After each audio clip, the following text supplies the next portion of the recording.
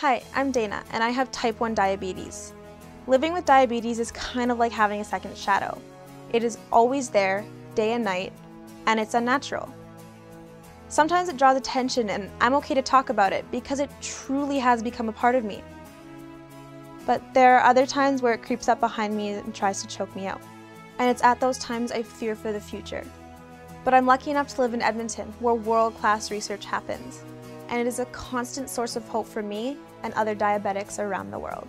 The ADI's mission, simply put, is to develop new therapies for patients with diabetes, ultimately towards a cure, and then translate them rapidly to patients not just in Alberta, Canada, but also worldwide. Welcome to the Alberta Diabetes Institute. This amazing facility is partially funded by the Alberta Diabetes Foundation. The money helps bring in some of the best scientists in the world and pay for state-of-the-art equipment. So what sort of research goes on here? Diabetes itself is a very complex topic, so therefore we can't just take one particular approach towards curing diabetes. One unique approach is the Clinical Research Unit, where they do experiments on actual people, as opposed to cells in a laboratory.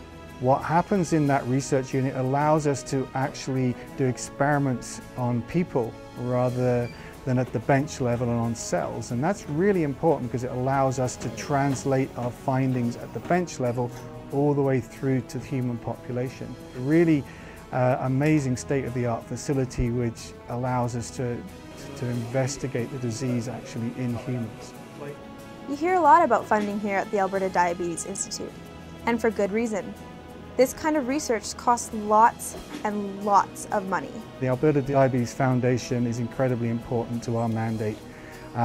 We have 50 researchers here, world-class researchers, and the funding from the foundation allows us to do things that other research institutes and centres worldwide can't do. So it really provides us an Alberta advantage to push forwards our search for better treatments and ultimately a cure in diabetes. And if I didn't have diabetes, I'd still be a strong supporter because it really is such an incredible disease. It is so pervasive that we need to get under control, whether it's in the young children or in older adults. So it's a vitally important project to get behind and support.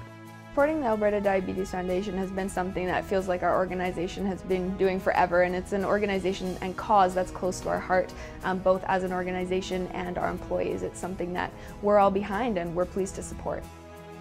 We donate because we would like to one day find a cure for our daughter Jessica so that she doesn't have to have this disease that she lives with day in and day out. We'd like to help find a cure so that she doesn't have the challenges that she does in just living her day-to-day life.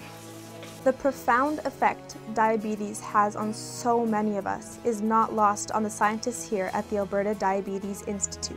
You know, we focus a lot as scientists on little tiny things, little cells and mice and rats and things like that. But through the Alberta Diabetes Foundation, we see that the work we're doing can be brought to a higher level to have some impact on the lives of people every day. Working on diabetes, it's relevant, I guess, and just seeing people benefit from it, yeah, it makes you feel good.